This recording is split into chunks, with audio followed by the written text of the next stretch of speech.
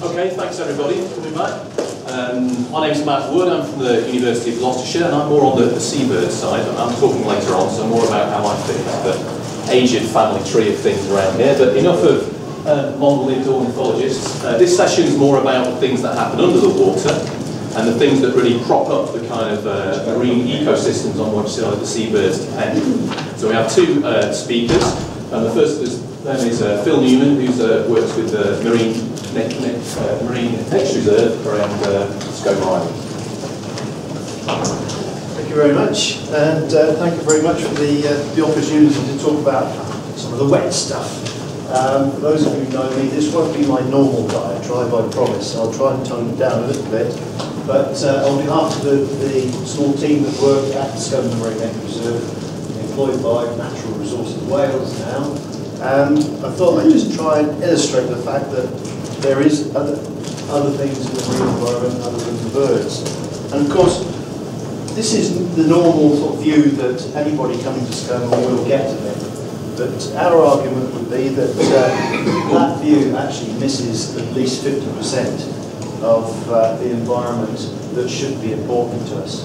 So not just in terms of the landscape, there's a whole landscape hidden away beneath that rather grotty water that we tend to experience more often than not around the Welsh coast. But also in terms of the amazing diversity, the habitats and species that live below the water. Some very weird and wonderful communities that live attached to the seabed. Some of them, for example, this turf which consists almost entirely of colonial animals. So there's barely a plant in that photograph at all, despite the appearances. And of course, you can't get away with mentioning it without mentioning Skomer, without mentioning the puffins, because that's what, as Mike said, everybody comes to Skomer to look at. How many visitors to Skomer would even know what sort of beast this is? Let alone the fact that at our tiny little marine nature reserve around Skomer, we have over 2/3 of all the species of sea slug, because that's what this is, represented in that little one patch. And fortunately for me, I decided to shy away from looking at the long-term data for seals, as Mike's already covered that. Besides which, they're far too photogenic and charismatic for me. I'd much prefer the things that people go, what's that, and why are you talking about it? So I should be talking about just a very small number of the monitoring projects that we carry out at Skomer, starting with something which is really not very charismatic at all. It's grass, basically. But it grows on the seabed, which is pretty unusual. But it's probably more important in terms of the general ecology than the seals themselves, because it's such an incredibly important habitat in its own right. It's a habitat action plan species, so it has certain sort of protections coming with it. But it's also incredibly important refuge habitat for all sorts of plants and animals, including juvenile fish and shellfish species. Now at Skomer, of course, where have we got our wonderfully precious eelgrass bed, right underneath where all the visitors come to look at puffins.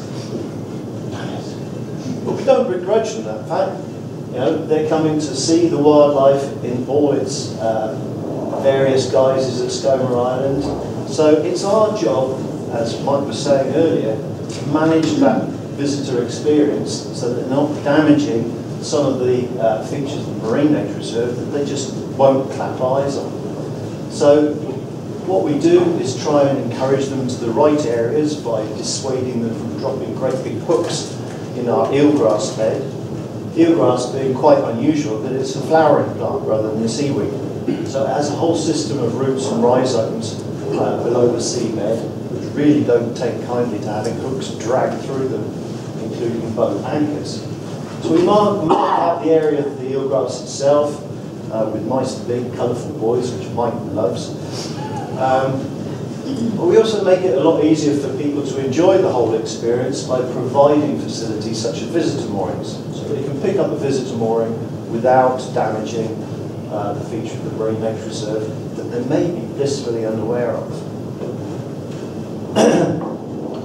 Now, in terms of what kind of effect that's had on the population of eelgrass, the management we're carrying out to actually manage the visitors,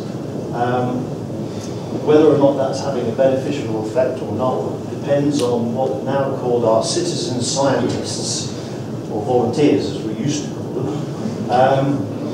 In terms of getting a lot of robust and plentiful data on the eelgrass bed at the bottom of North Haven, we depend on gangs of volunteer divers rather than trying to do all the work ourselves. We're able to encourage volunteer divers to come out and count grass sprouts on the seabed for hours and hours on end, which is no mean feat in itself, but what we do get out of that is an incredibly good data set, and a very, very detailed data set. And what that enables us to do, starting with the first surveys that we did with volunteer divers back in 1997, is actually map out the eelgrass bed in terms of its density and its extent, because the detail of the data is there, just through having that many people engaged in the work. Now we get some comfort that we're actually doing the right thing if we actually track the density of the eelgrass and its extent. Every 4 or 5 years, when we send our ever-willing divers back down to the seabed to count the grass again, and we can see that it's not doing too badly. You can see by the intense red colours where the most dense parts of the eelgrass bed are, and also the fact that the boundary itself is extended somewhat. It's constrained physically, but within those constraints it's doing quite well. Now, the advantage of having longer term data sets is the fact that when we come to a slightly stranger looking here, there's obviously a natural dynamic within the eelgrass bed which causes certain parts of it to decrease in density and other parts to increase. So we're going to have that natural noise, or at least we hope it's natural. By our management, we've removed one of the potential impacts at least. So we need to continue looking at that into the future in order to realise what the natural variation is of that population. But at the moment, we're getting the indication that we're doing the right stuff, which is important from a management point of view. What's important about this data set in a much wider context is that Natural Resources Wales also has the responsibility for monitoring eelgrass beds on a far wider basis throughout Wales in order to comply with the reporting on the European Water Framework Directive. Now, having all these eelgrass beds to try and map out, obviously we're going to look down the technological route to try and do it in a quick and efficient sort of manner. Now, technology is all very well, but unless you can ground truth it and calibrate it properly, it's very difficult to do. And in order to effectively ground truth and calibrate your technology, you have to put in an awful lot of resource. Now, we're very fortunate that we have already got that resource.